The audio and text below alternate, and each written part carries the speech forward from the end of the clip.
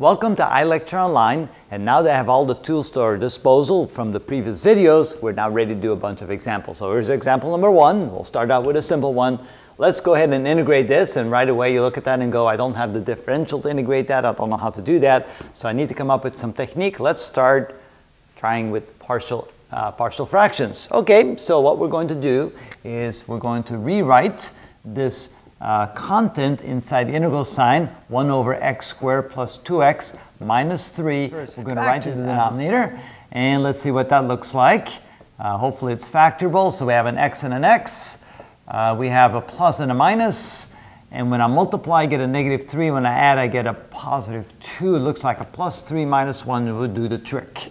Let's see here, minus 3. Yep, that works. So that's the factored form of the denominator. Now we can write it as a sum of partial fractions. So we can write this as a over x plus 3 plus b over x minus 1. That's a terrible looking b. There we go. Okay, now the only thing we have to do is find out what a and b are equal to.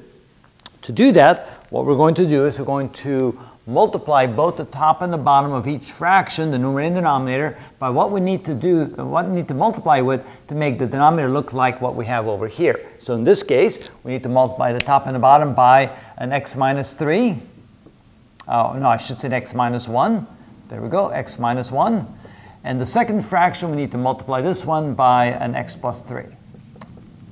And here, x plus 3. Notice that in each case now, each fraction has a denominator that looks exactly like the one that I have over here, which means I can now put both of those fractions over the common denominator. So let's rewrite it now this way. So I have 1 over x plus 3 and x minus 1, and that is now equal to a times x minus 1 plus b times x plus 3, and the whole thing divided over the common denominator of x plus 3 times x minus 1. All right, so now you can see, since these two fractions have the same denominator, that means the two numerators must be equal. 1 must be equal to this, and that should allow us to find out what what a and b are equal to. So again, multiplying this out, I can say, therefore, if I just take the numerators now, I can say that 1 is equal to ax minus a plus bx plus 3b. And then if I group them together, I can then write that 1 is equal to a plus b times x, a plus b times x for these two components right here, for these two factors. And then I can write 3b plus 3b minus a. All right, so now the next thing is I can realize that there's no x term on the left side. There's an x term on the right side, which means there's no corresponding term on the left side to compensate for this one here. So that means that this right here has to be equal to 0, because 0 times x will give me a 0x on the left side. That means that a plus b must equal 0. On the constant, however, I know I have a constant right here and I have a constant here. That means 1 must equal what this is equal to. So I can write that 3b minus a must equal 1. And so now I have two equations and two unknowns, which I'm able now to solve simultaneously. And that will allow me to find the values for a and b. When I plug those back in over here, I can then write this as a sum of two fractions. So let's go ahead and find out what a and b are equal to. Using the first equation, I can say that a must be equal to minus b. Simply I'm moving the b to the other side of the equal sign. And then I can plug that into my second equation, plug it in right here. So that means that 3b minus a, and a of course is equal to minus b, that is equal to 1.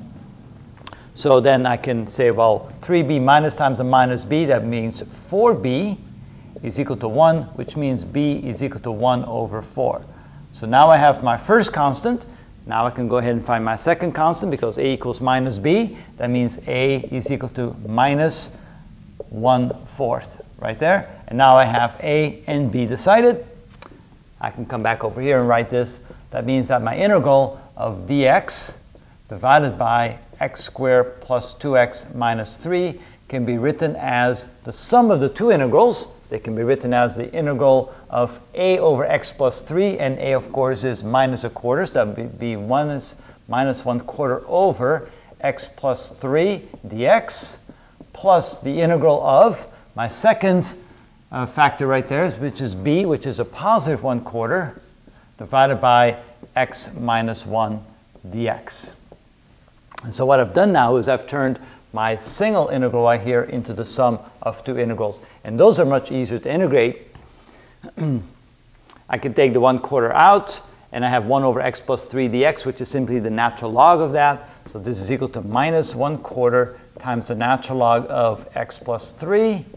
And that would be plus 1/4 times the natural log of x minus 1.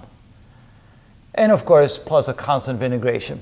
And so that's how we end up integrating this into this by using the partial fractions technique to do that. And that's how we do that.